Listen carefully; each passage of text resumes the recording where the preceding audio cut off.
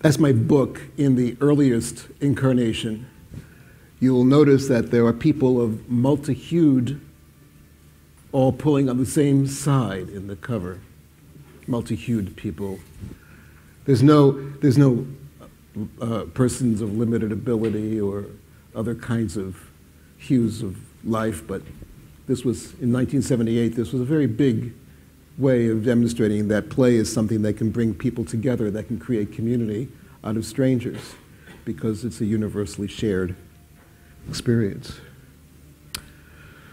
So I was very interested in this idea that there is such a thing as a well-played game, that people would actually say to each other, oh, that game was really well played, because it was referring to an aesthetic of the play experience that is beyond the idea of winning and losing, which is where most discussions tend to stop when you're talking about playing a game.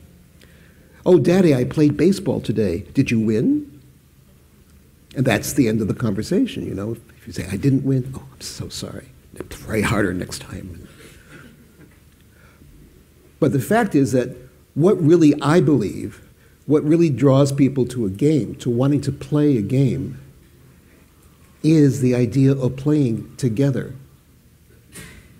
And when you play together, and you play together so well that you can look back at each other and say, oh, wasn't that a well-played game?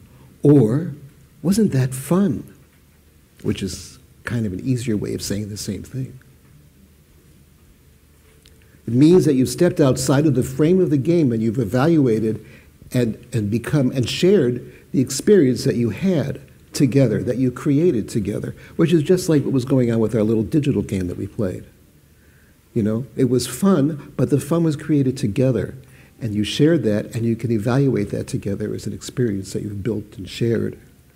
And oddly enough, as simple as that idea is, it still remains very revolutionary.